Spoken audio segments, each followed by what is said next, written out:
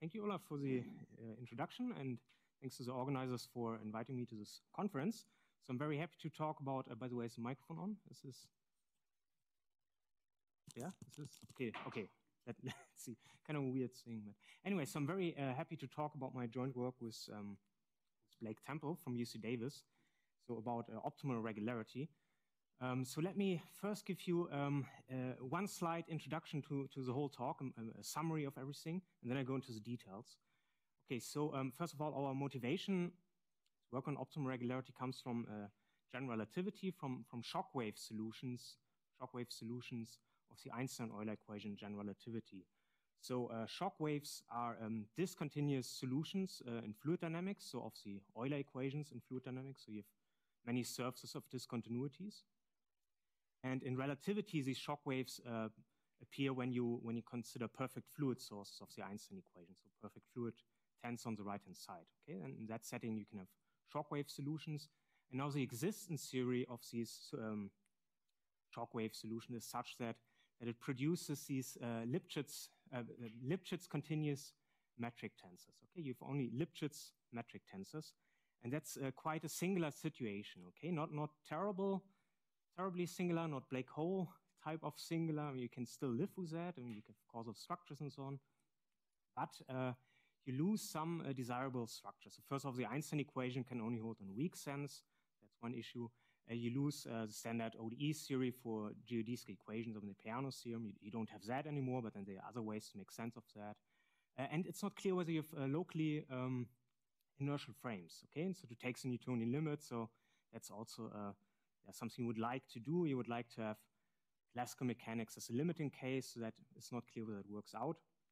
So that's the singular nature of the situation. Okay, and so we're wondering, can you actually remove these singularities in the metric tensor? In the sense, can you improve the regularity of the metric tensor by one derivative?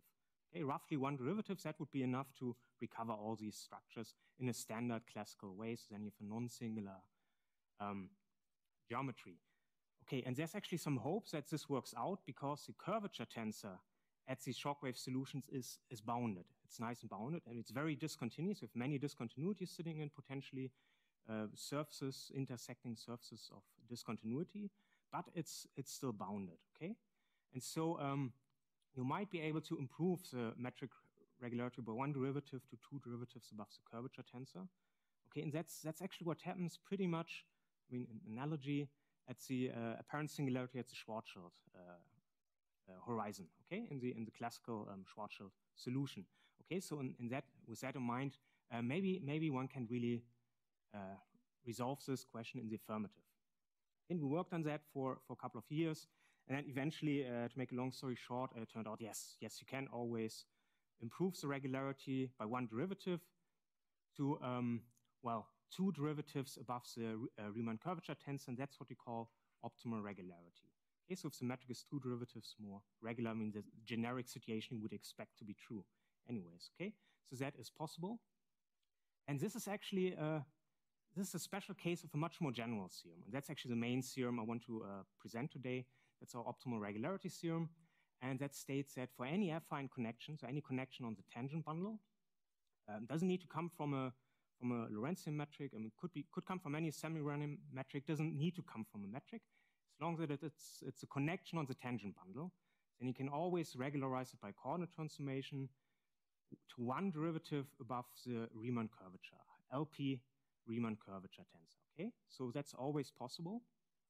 And that is optimal regularity. So the connection being one derivative more regular than the Riemann curvature tensor, that's the generic situation. And then the metric tensor has always two derivatives above that. Because the metric is always precisely one derivative above the connection, okay, by the Christoffel formula, right? So that is the main result. And now the proof is based on a new system of elliptic PDEs, and that gives you the regularizing coordinate transformation, the system of PDEs, and it's always elliptic, regardless of metric signature, okay? So you always have an elliptic system you can work with, and you get elliptic PDE theory, elliptic estimates, and that gives you this result. And that's why we actually use these spaces tuned to elliptic PDE theory here. Okay, Well, and this result also, you can extend it from connections on tangent bundles to connections on vector bundles. Okay, that also works out for non-compact gauge groups, SORS, so on. So you can also extend that to very general geometries, this result. Okay, and because of the elliptic theory, you have uniform bounds. Okay, and so from the uniform bounds, if you have a sequence of connections, you get a compactness theorem. Okay, and that's Uhlenbeck compactness. So that means you get a compactness of a sequence of connections just from a uniform bound on the curvature alone. You don't need a bound on the full connection derivative, just a part of the curvature. Okay, that's Uhlenbeck compactness. All right, so that's the whole talk, essentially. Now, in the rest of the talk, I will just introduce these things here in more detail. Okay, so I want to actually explain these things, how to get there.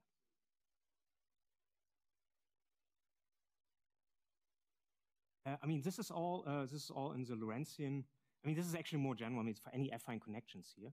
But Uhlenbeck's classical theorem is in the Riemannian setting on the base manifold, and then you have some varying part on the vector bundle.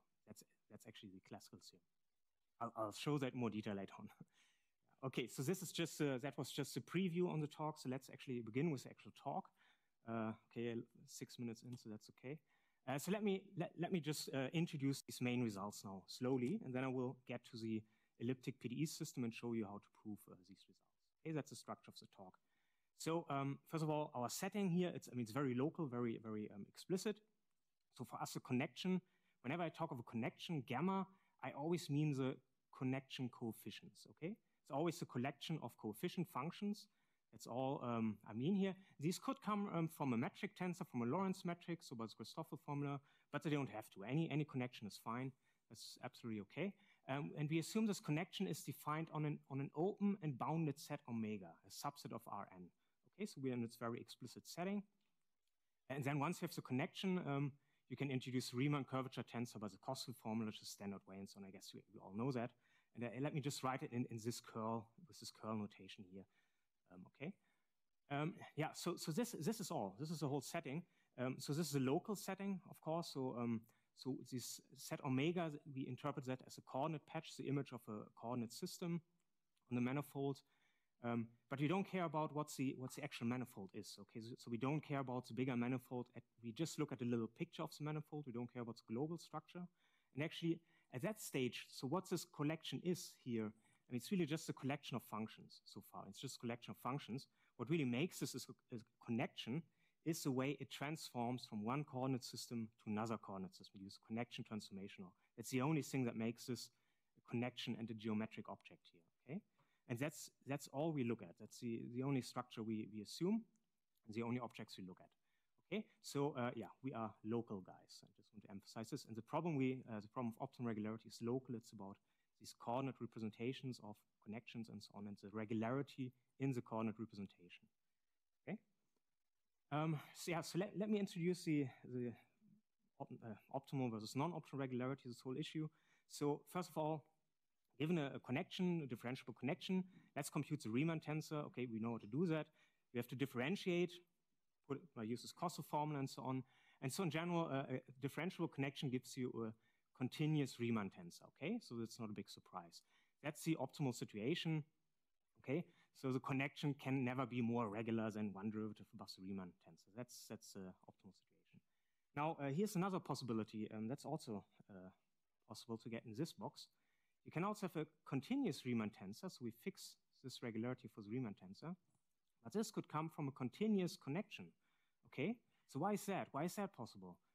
Well, that's because when you compute the Riemann tensor, it doesn't involve all derivatives of the connection. It only involves the curl part of the connection. That's this intrinsic exterior derivative of the connection. So some components of the derivatives don't appear.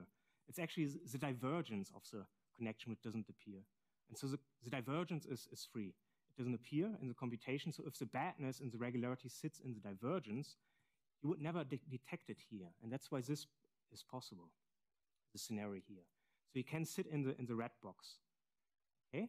And actually, it's very easy to get there, to show the existence, because you can always make a singular coordinate transformation and always transform from the green box, the optimal box, to the red box.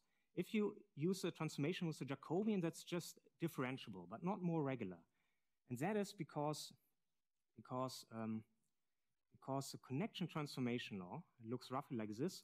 So you add in a derivative of the Jacobian. Okay, you add in a derivative, and that's then just continuous. Okay, for this guy, for this Jacobian, this would just be continuous. So you lower the regularity. It's a connection. But the curvature is a tensor. So the curvature transforms by contraction with the Jacobian, the undifferentiated Jacobian. Okay, so you preserve the regularity in the curvature. Okay, so it's a built-in property of the Riemann curvature tensor that the curvature of the Riemann tensor, the regularity of the curvature tensor is maintained. Okay, but the regularity of the connection can change. Okay, so because of the differences in the transformation laws. Okay, so that's a very generic situation, very natural. All right.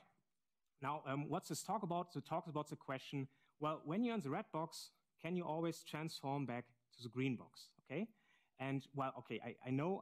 Well, you can just take the inverse of the transformation, then you get to the green box. Yeah, but yeah, we figured that out after a couple of years. So we talk about the situation when you're in the red box. Okay, you start in the red box, you have no idea how you got there. How can you go from the red box back to the green box? Okay.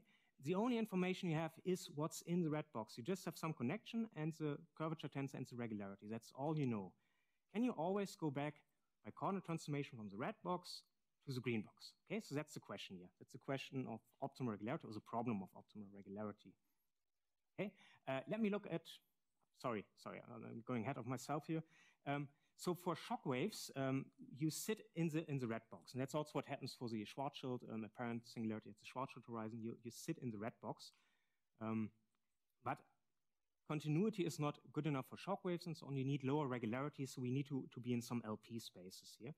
Okay, so we place Riemann tensor in LP. Actually, L infinity for shock waves would be fine. So you need a bounded Riemann tensor and discontinuities here. That's fine.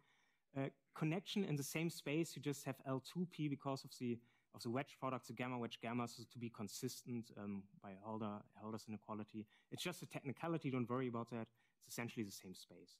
Now, optimal regularity means you're one derivative above the Riemann tensors here in the Sobolev space W1P, one derivative in LP. So here it's just a reminder, LP means you integrate over the LP's component. These integrals should all be bounded. And again, with gamma, I just mean the components of the connection. So this is all coordinate dependent here, all these norms we use. So this is just, in some fixed coordinate system, we look at these spaces and norms on these spaces, okay? And W1P means connection components, and derivatives of connection components are in LP, okay? All coordinate dependent. Anyway, so now there are some prior results on this. So first of all, the most famous one probably is from Kazdan-DeTurck. And they also coined the expression optimal regularity here. I mean, that's really this question of Kazdan-DeTurck. And they resolved it in Riemannian geometry. So when you have a Riemannian metric, so when gamma is a Christoffel symbol of a Riemannian metric, then you can always go from the red box back to the green box. Okay, that's a classical result from 81 of Kazdan-DeTurck. Okay, and now in the Lorentzian setting, the first extension of that, to my knowledge, so I think that's a pioneering work here due to Michael Anderson. He essentially used that result on Cauchy surfaces, I mean, on a foliation, slice in a foliation. Then you have to pull that along the foliation. And for this, you need a couple of restrictive assumptions, okay? And these rule out shock waves, these assumptions. So this result doesn't apply to shock waves, but it's quite general. And so what applies to shock waves, actually, in Lorentzian geometry?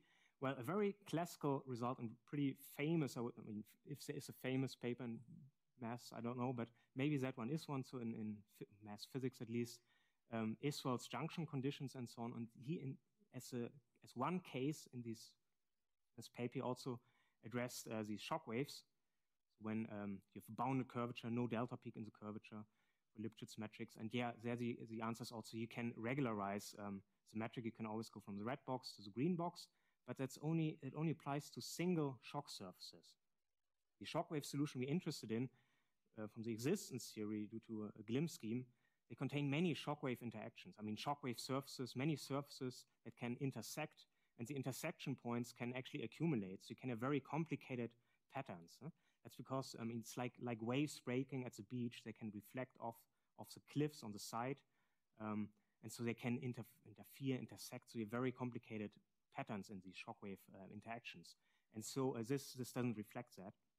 So one step towards these interactions was done in this work due to myself and Temple. There you also get the positive resolution, but this is highly restricted. It's just spherical shock waves, and you need a bunch of assumptions on these shock interactions to make that work. And you have to keep track of all these assumptions, so it's very tedious. You have to really stand on your ears to get a result out of that. And then it's so specialized that you can't use that for anything in practice. Because these glimpse scheme solutions, you have not enough information about the shock surfaces, shock position, and so on. You can't use that. Same with Israel's result. So for these general shock solutions, the only thing you know is what the Riemann curvature is doing. So you only have this very abstract information about the space, that's all, and you have to work with that alone. And that's again very close to Kazdan-DeTurck's result. That's the structure they use. You can't use their method because they go to harmonic coordinates. Your Ricci tensor turns into a Laplace operator. That's good. It's elliptic theory. You lift the regularity to optimal, so that's how it works. Now in the Lorentzian setting, you have the wave operator, and that propagates irregularities in the data. So in the second fundamental form, the irregularities would be propagated in the space-time. That's why that doesn't work. So you can't, at least it's inconclusive, so you can't use this method. And so we had to use something else, and that was fortunate because we got something that's more general anyways than general relativity. Okay, so here's our theorem. The answer is yes, you can always go from the red box to the green box, and that works for any affine connection. Well, as long as that P is strictly bigger than n half.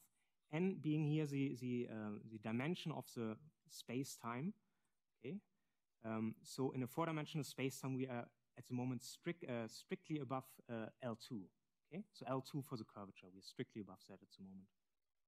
Okay, so that's the actual theorem here. So that's a bit more precise. It doesn't really say more than in this cartoon version earlier. So again, here we start with the assumption. We're in the red box. That's our assumption.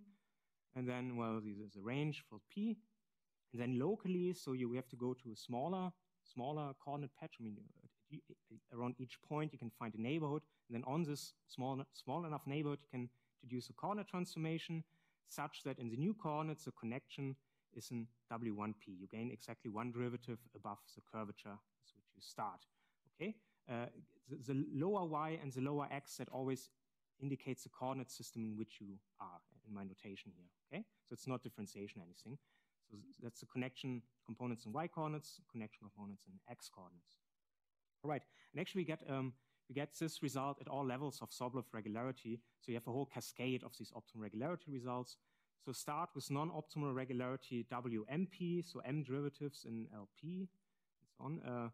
So start with non-optimal regularities there, then you can go through this whole procedure with the elliptic PDE we have, and you gain one derivative for the connection in the new coordinates. Okay, it works at all levels. Sobolev regularity. You could also go to Hölder continuous spaces. We haven't done that, but it also means PDE theory. That's no problem. That's one just has to work it out. In principle, that's possible. Okay, let me come back to the shock waves. I won't say more about shock waves than on this slide, but yeah. Yeah, I actually just want to get to, but exactly, that's a singular case, and that's, yeah. Yeah, so I'll answer it in a minute. So for the shock waves, just again, here are just some pictures of shock waves. So these are actually really physical objects. They're idealizations of physical events. So these explosion fronts, for example, those are shock waves. They destroy your windows if you're close to some explosion and so on. Here's a supernova, a shock wave driven out by supernova.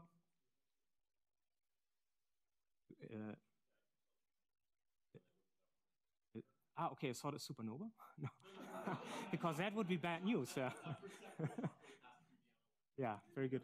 When I was looking outside my window this morning, the sun was really bright, and a minute later it was really dark. So I got scared for a second. Yeah. Yeah.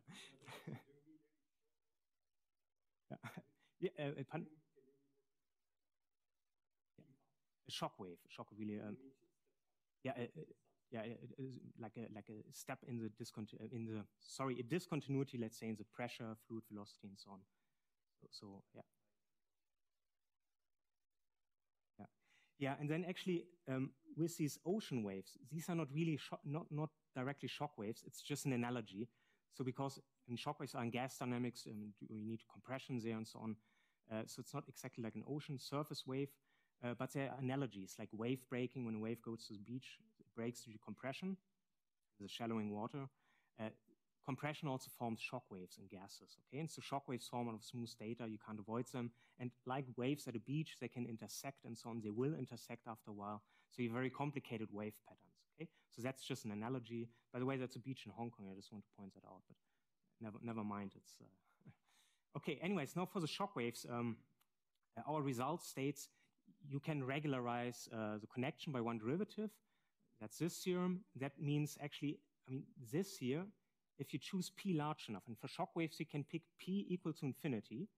And then for p large enough, well, actually, you would like to have Lipschitz continuity, but the thing is, in the assumption p equal to infinity, of course, fine, that's okay. P equal to infinity would imply that these guys are in any LP space, of course, bounded domain. That's trivial. But the thing is, you can't get W1p with p equal to infinity, because that's a singular case in elliptic theory. That's exactly what you mentioned. You can't get there, but you can get to any p you want, as large as you want. You can approximate p equal to infinity.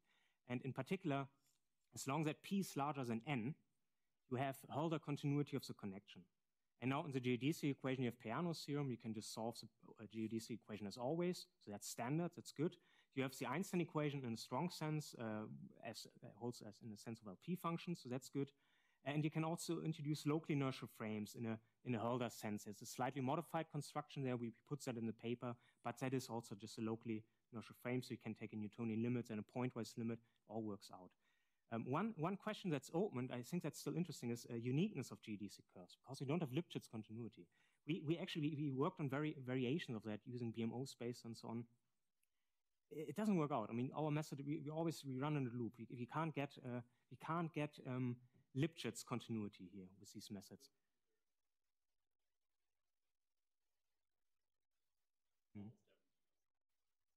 Okay, yeah. Yeah, something like this would be useful. And we think that also at the shock waves, you get uniqueness because they're a bit better than L infinity and so on. But I should ask you about that later on. Anyway, so another question?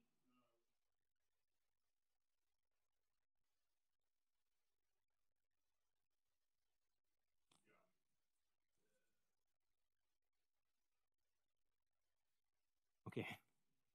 All right, so that's it about shockwaves here. So that's all I want to say. Let's get to the compactness business. So from the elliptic theory here, we get estimates, okay? So we start in the red box here. That's the non-optimal regularity. And the assumption that we are in these spaces, let me just write them down in terms of norms.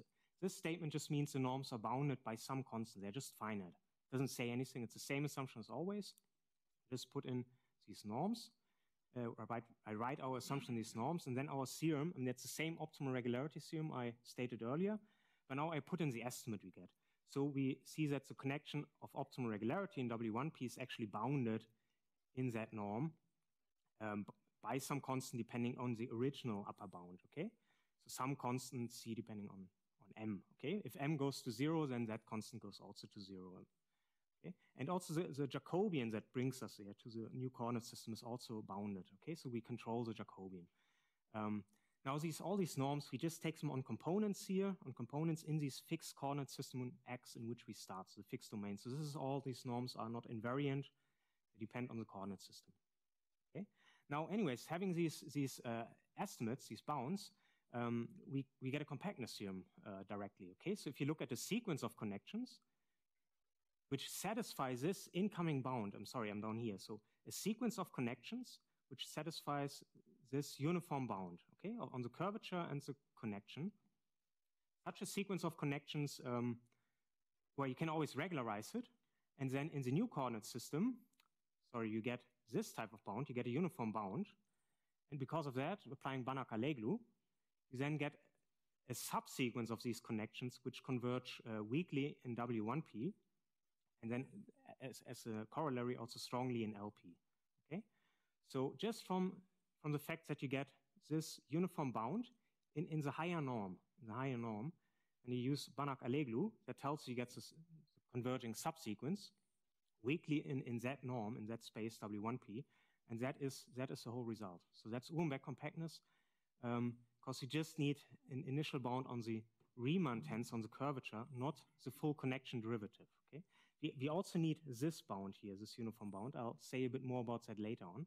But the main point here is you just need the curl part of the connection to be controlled, not the full connection derivatives. Okay, so that's this Uhlenbeck compactness we have. There's a little subtlety here. This connection here, you have to, you get, for each connection, you get a different coordinate system. So you pull them all back to the initial coordinate system X, just transforming these as scalars naively, not as connections. You just transform them as scalars to not lose regularity. Of course, this could mess with your uniform bounds, but because we have the uniform bound on the Jacobian, you maintain the uniform bound. And it's just something, little technicality you have to prove. Okay? All right, so that's it. That's all. That's our Uhlenbeck compactness theorem. Just a little propaganda part here. So why do we think is this important? So first of all, it should be feasible to apply, because you only need to bound the Riemann tensor, so observable in the theorem and so on. So you might know more about the Riemann tensor than about the full connection derivative. Okay, that's why we think this should be feasible to apply. So why is this useful? Well, we believe it's useful because, well, the gain of regularity this bound would give you weak LP convergence of a subsequence, but we get weak W1P convergence. So one more derivative of regularity of the convergence. And that's exactly it's actually more than you need, but this is enough to conclude that also products like these wedge products in the curvature converge. So if you just know that this guy would converge weakly in LP, you couldn't conclude that the product converges weakly in LP to the product. That's this issue with weak convergence. It's just a linear tool. Okay, so that is a problem. If you have the weak W1P convergence, you get strong LP convergence as a special case. And then once you have strong convergence, you can, of course, take products. That's no problem anymore. Okay, you might lose a factor of P and so on, but that's not so much the issue. Okay, and with this in mind, just in case you're familiar with that, the stiff curl lemma, so from hyperbolic conservation laws, method of compensated compactness, that's quite important there, and that handles exactly these type of issues. But there you just get a distributional convergence of these type of products. We get actually strong convergence of this with this theorem. And so we hope that we can get some improvements there.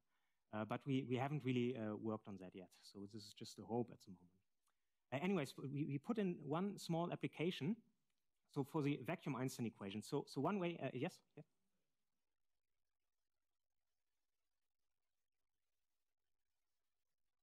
No. You from the uniform bound here, you just get weak convergence in LP with Banach-Alleglu, and now when with the improved bound we get an improved regularity, weakly in W1P, and that implies strong convergence in LP. Yeah. No, that's the idea how to imply it. So because of the So how to use the result? Yeah. Okay. Yeah. Okay. All right. Yeah.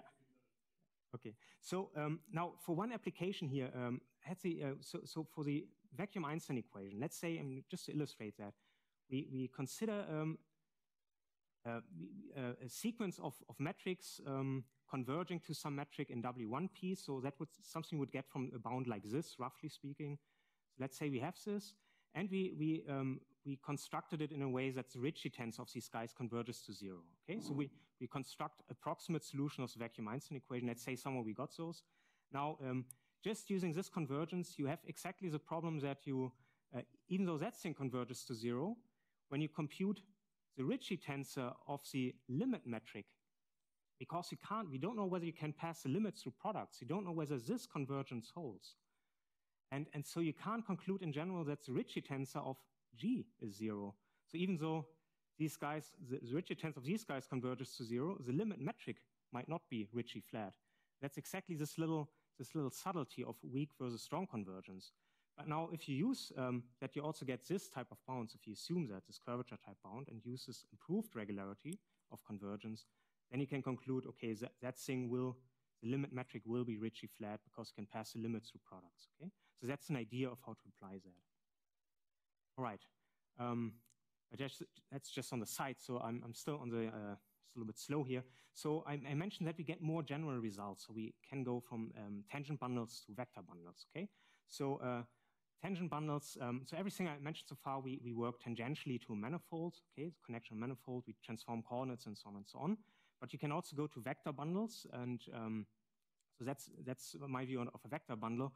So a vector bundle is something where vectors can stick out of the manifold, okay? But that you have some additional structure on it, okay? So you still have all this here, that's still there. So just picture a shaved hedgehog, okay? Just picture it, okay? Don't do it. So just a shaved hedgehog.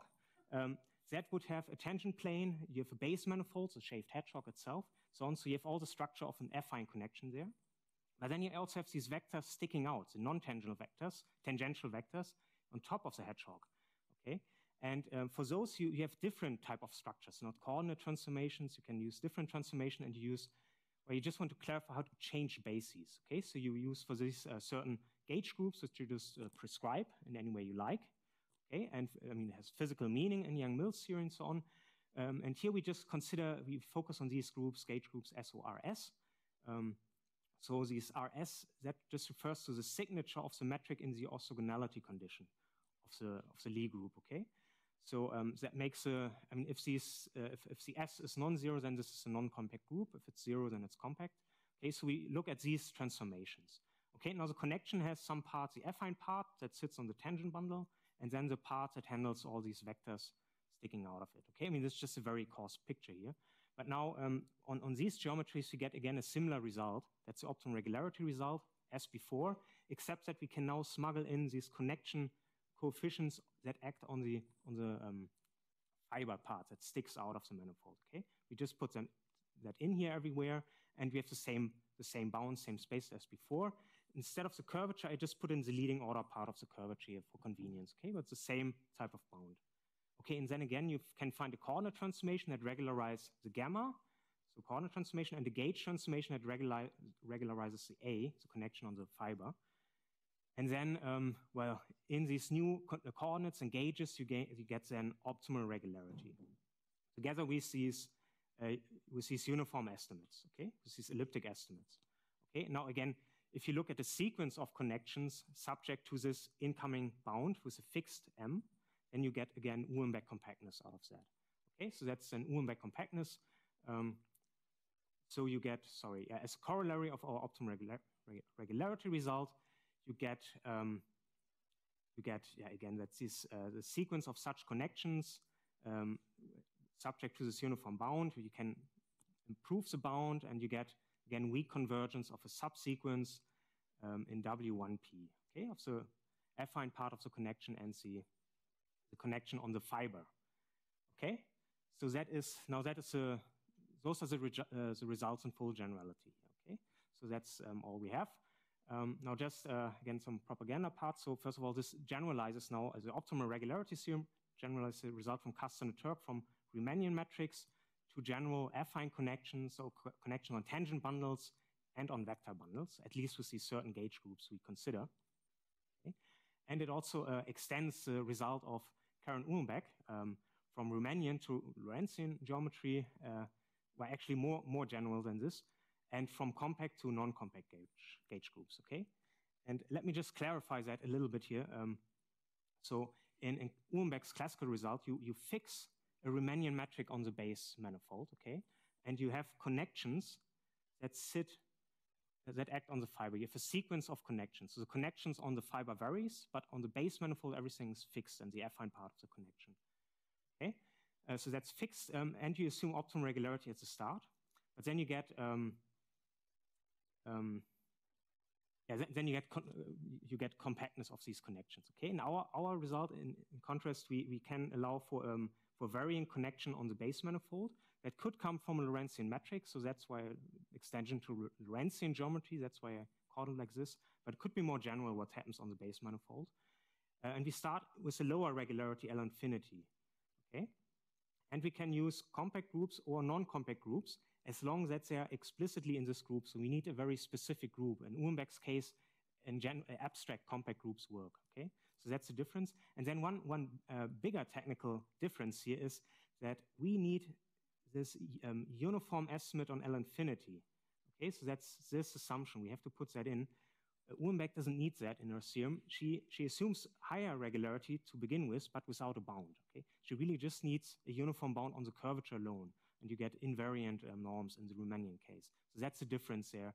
And so the way to apply these theorems, I mean, we guess the applications of our theorem will be very different than those of Uhlenbeck's theorem. So because of these differences, but then this is just a guess. So we don't really know about the applications yet.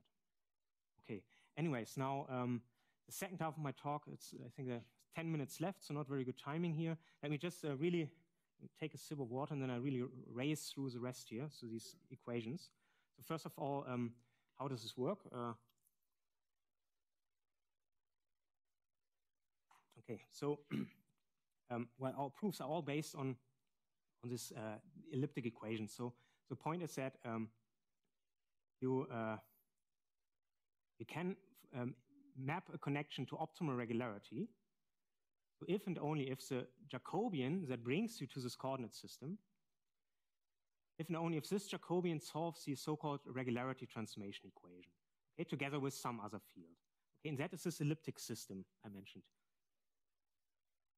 But there were some misunderstandings in the past. It could also be taken like that. Yeah, but we call it regularity transformation to not appear too tacky. So maybe we are, but anyways, those are the equations. So if this J, this Jacobian, solves the equations here, together with these unknowns. So gamma tilde comes from the connection of optimal regularity, but tensor transformed back to x coordinates. A is an auxiliary field. You need to introduce interoperability of the Jacobian. If it solves the equation, if and only if it solves this equation in a certain regularity, then you can get to optimal regularity. Okay, so this is determining condition, the equation. Okay, so let me just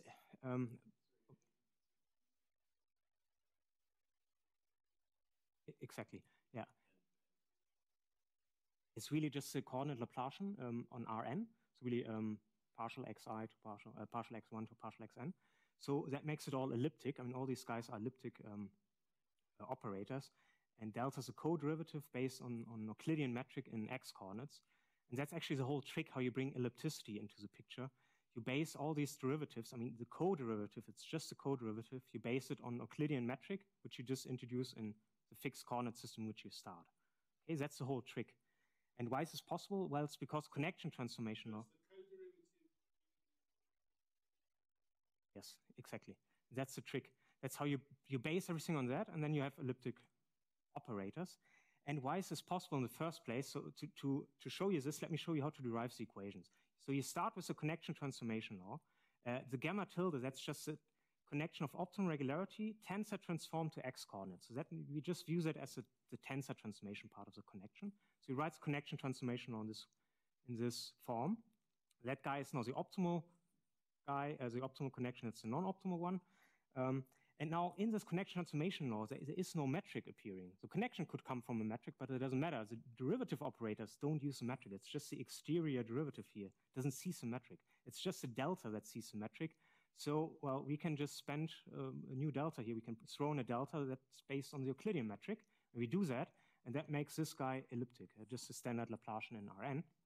And so now we start differentiating. So we take the delta here when we bring some terms to the other side. So we get this equation. Here we take the d of the connection transformation law. It gives us this equation. Now we continue. We modify that a little bit. We get another expression here, okay? And now these are, let's say these were solvable, these equations. There's a problem you see right away here.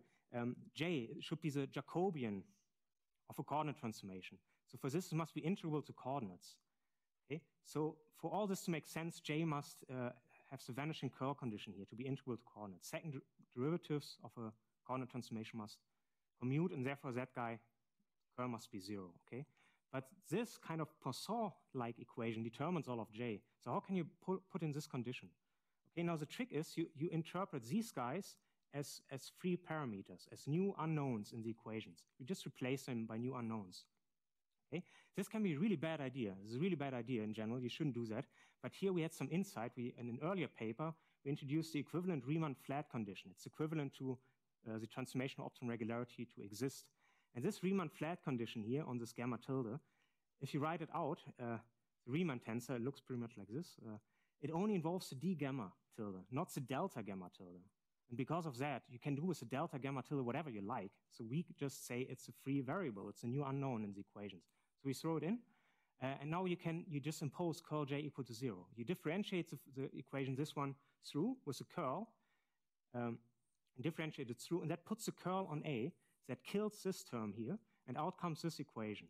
Okay, but we write it in this as an exterior form, so we write the curl as the exterior derivative on a vector valued differential form, just a little technicality. Now there's a problem. This guy here, you have two derivatives on the connection. The connection, I mean, that has non-optimal regularity. That means in principle, you push these two derivatives down, the right-hand side. That messes up the regularity of A. That feeds into this equation. That pulls this down one derivative. So your optimal connection, which you want to be optimal, is not optimal. You get where you started at. I mean, you don't gain anything here. That's a huge problem. You waste a lot of time. But it turns out this is not true. If you look at this term carefully here, use a beefed up Leibniz rule, you see this reorganizes in a way that here, this is the only derivative that sits on the gamma, but that's the d gamma. That term is controlled by the curvature. Okay, that's the only control we have, and that miraculously turns up here. Okay, that's why we call it the miracle, regularity miracle here. Okay, so now putting all that in, I mean, it's a little bit tacky here. I mean, it's not like a miracle on the scale of water to wine, but still, we were very happy about it. So anyways, putting that in, that thing is now controlled. You gain one derivative here. You gain one derivative. That means that is one derivative more regular. That feeds in regularity at the right level, so that thing can have optimal regularity. All good. We're pretty much done. So we put all that together. Those are the IT equations. This little thing, the delta of A, that's the leftover coordinate freedom we have in the equation, some sort of gauge freedom. Okay, now the only task is you have to solve the equations, and of course, maybe when you solve them, you don't get optimal regularity. But this works out. Let me just very quickly explain that in 2 minutes. So first of all, why does J, when you solve the equation, give you optimal regularity? Turns out, taking the curl of this equation, pulling it inside the Jacobian, this right-hand side vanishes because of this equation. It's cooked up to do that. That means the curl of J solves the Laplace equation. Okay, that's implied by this equation and by this equation. Solves the Laplace equation. Then putting in this data, that the curl vanishes on the boundary data, that means that it must be 0 everywhere. Okay, so that's the trick. That's how you get interoperability of J. Now, why do you get optimal regularity? Here's a funny thing happening. In the derivation, it happens that you go to a larger solution space. So gamma tilde, when you solve that, doesn't play the role of a connection of optimal regularity anymore. It's meaningless, actually. So what you do is you forget about gamma tilde here. You forget about it. You introduce a new gamma tilde, prime, just in a way what it should be. If J is really the transformation of optimal regularity, gamma tilde should be that guy, gamma tilde prime, actually. And now you just check, is this really giving me better regularity? So you take the Laplacian of this thing, you take Laplacian, you use the J solves this J equation here, you get some cancellations, and out pops again the first RT equation, this RT equation, but with a new field A, so-called gauge transformed field. And now you can check the regularity with elliptic theory and so on, and you see in the end, yes, that guy gains one derivative, has optimal regularity, and so also the connection, which you derive with just a tensor transform of this guy, has optimal regularity. Okay, that's how this works in a nutshell. Okay, now very last step. How do you solve the equation? There's one obstacle. First equation has this gradient product. So that means in each step for LP gradients, you lose LP regularity, always cut it by half. If you do that in iteration scheme infinitely many times, you have nothing left, okay? Turns out you can separate off the first equation using this gauge transformation business, which I mentioned earlier. It turns out you can use this gauge freedom in this vector field here on the right-hand side to separate off the equation. How does it work? You introduce this as a new parameter B, as a new unknown B, smuggle it into the equation, you make these transformations, and then you see you can write the lower equation in this way. Okay, that's what we call the reduced T equation. Why does it help? Well, if this is really a free parameter down here, then you can just view it like this. Just set it equal to 0 and forget about these dependencies on gamma tilde. And that means this equation really decouples. Okay? Of course, this could be wrong, but one can actually show it's not wrong. It really works out. You can solve the equation. I mean, this is linear now. This is easier to solve. And then you can check that that's the J you produce in this way really, with the same trick from before, gives you a transformation to optimum regularity, to connection of optimum regularity. Okay, so I'm skipping here a lot of steps, but this works out again with a similar idea. So you get again the first RT equation back.